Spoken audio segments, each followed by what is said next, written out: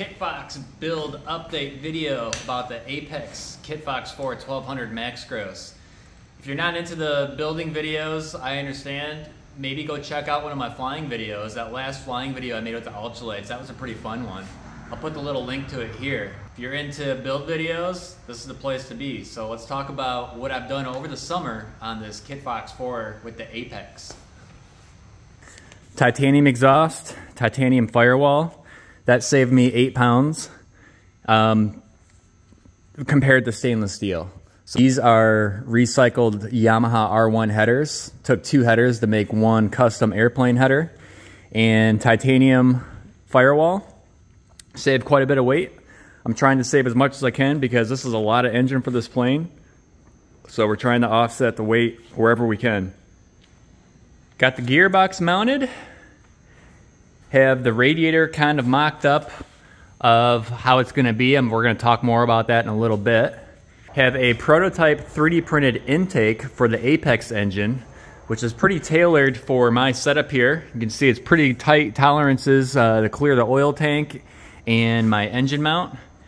But I think that this probably would work on a lot of different setups.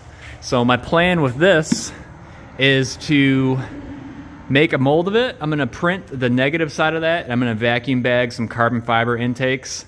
Actually, this is not on there. I can just pull it off. So this is 3D printed. I have been running a 3D printed intake on the Phazer for a while, and I haven't had any issues with it. So I think I could probably run this, but I want to make a carbon fiber version to save weight. And, you know, it'll look cool. And I can do it over the winter. It'd be a cool project. And then maybe some of you guys would be interested in a carbon fiber intake. If I make it for myself, I'll be able to pump them out once I get it figured out. Okay, so I have this stock APEX oil tank on here. It's this powder coated black. And it fits really good. It's going to clear my cowl that we're going to talk about in a little bit. Got the oil lines connected, obviously, so I can run it. I have the stock sled harness just kind of temporarily flung over the firewall and connect. It's like a dozen connections you got to do to run it, just so I could test run it because this engine's been sitting for about a year. And I just wanted to run it and get the juices flowing so I wasn't sitting another winter without getting some oil circulation. So this is a mess right now. This is obviously not how it's going to be. So this does have oil in it. It does have the oil in the gearbox, obviously. I do not have the coolant in the system because I have an aluminum T that connects here for the coolant system that I'm having my buddy weld up because it's pretty thin aluminum. It's a little tricky. So everything's, as far as liquids goes, in the engine besides the coolant. But I've just been running it for like 10 seconds at a time, so no worries there. Now if we look up at the top here, now this harness is in the way, so can't really see, but I have a, actually I'm going to pull this intake off again. So don't mind the wiring mess. Like I said, this is all temporary just to run it for now, but I was able to find a R6 coolant overflow tank that fit in my little setup perfectly. Plenty of room back there. Have it connected to the motor mount there, and it's plumbed in, so that's good. Okay, now looking back on the other side of the firewall, you can see the mess of wiring yet again from me just trying to get it running. But now we're getting into the fuel lines. And the fuel lines I ran up to the firewall, obviously, to have a pass-through. And these are all 3D printed clips I made just for this specific setup. I even made clips that make it clip in position on the airframe itself. That runs back, goes to a splitter, which goes to the 2 fuel pumps, which are in a 3D printed mount yet again. Pretty custom for this antenna mount, which actually worked out good for a fuel pump mount. And then it goes to a splitter there, up to the header tank. And the header tank has the return in the center. These will be for each wing tank. These aren't connected to anything as of yet, but I'm gonna have the low level sensor there. I'm probably going to get rid of this battery mount tray because we're not going to have the battery there. We're going to have the battery there. The battery is going to be as far back as we can because we're trying to offset this big heavy engine, right? So I came up with this little box. I just welded up a little battery box, and this is not welded in place, but that's where it's gonna be. And the beauty of it is this is like a typical motorcycle size battery, but if I needed more weight, this battery is about 7.5 pounds. If I ended up needing more tail weight, I can buy a different series battery that has the same footprint, it's just taller. And I can add like 2 pounds, actually up to 4 pounds more, depending how tall the battery you get, that would still fit in the same box. So the idea to access this is, I'm gonna have a trap door in the fabric right here. So you'd reach up, you'd undo the clip, pull your battery, voila, put it back in. So I think that will work pretty good. I haven't done anything with the tail wheel from last time. That's still the same way it was, just mocked up, nothing really permanently installed, but it allows me to move around the shop. So that's all I've done there. So I basically did this over the summer. I'm not spending very much time on it. I have a family to take care of. That's priority, obviously. So I work on this in my spare time. I'm about a year deep in this thing. And if you've seen the other videos, the wings are built and everything. So I'm really not too far off, but I still have the panel yet to do, fabric. Let's see, I got to build a cowl. I got a list here I'm reading. Turtle deck, all the plexiglass roof and windows, windshield, muffler, prop. Those are the main things I have in my little crap list here. So here's where it gets interesting. The plane as you see it right now is 410 pounds.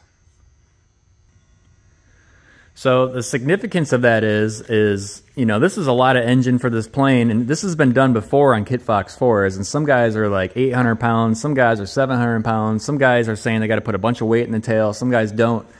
So I was a little concerned about that. That's why I have titanium exhaust, header, or not header, firewall, trying to save weight where I can, and then move all the weight back I can with the header tank further back, the fuel pumps further back, and the battery in the back. So I decided to weigh it, and it's 410 pounds the way you see it with this gear and everything. And I said, hey, that's pretty good. So I decided to weigh my wings and my struts and the horizontal, which is not in the plane, obviously. And basically, as you see the plane, if it was completely assembled, like the wings rigged and the tail on it, I'm 550 pounds complete right now, and it's running. That's pretty good. So I was thinking, okay, what am I missing?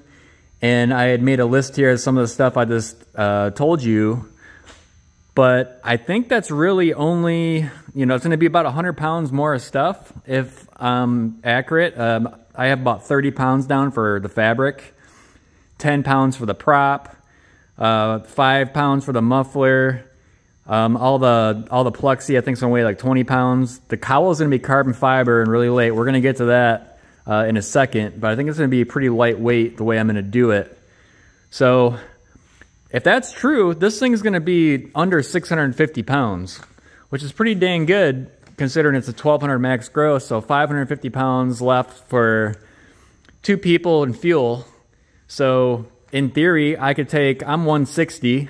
So if I took someone 200 pounds, I can still have full fuel and a little extra. That's pretty good.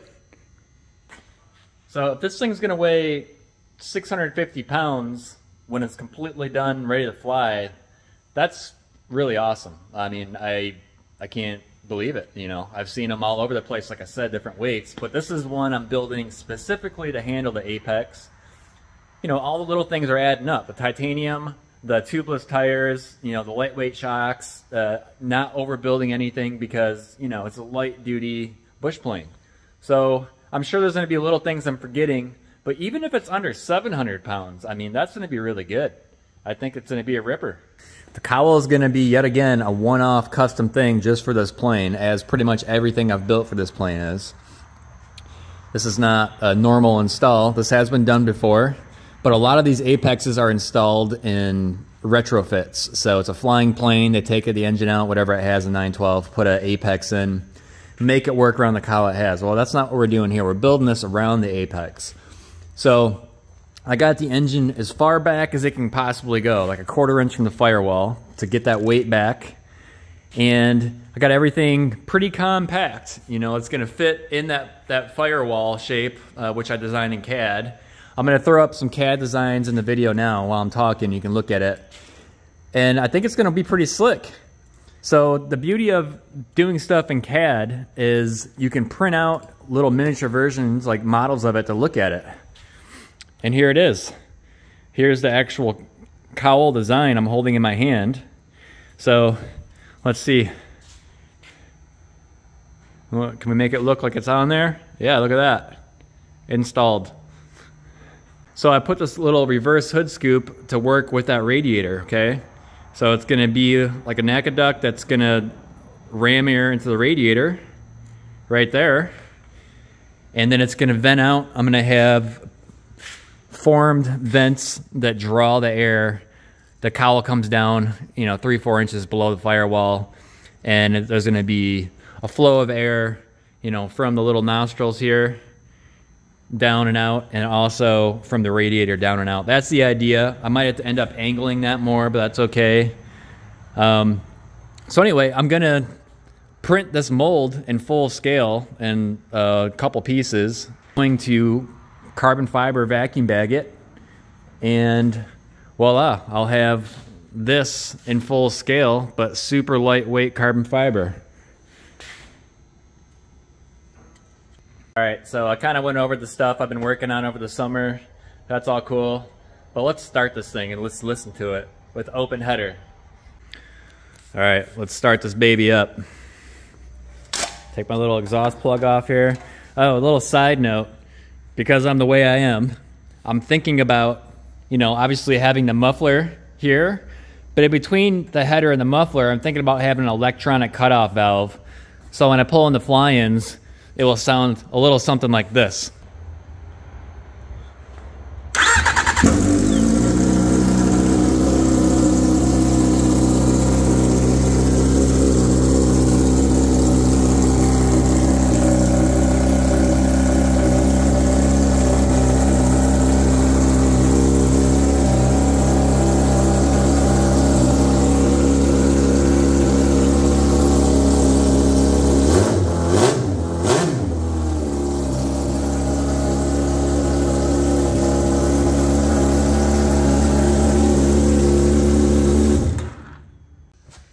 Alright guys, so that wraps up this video.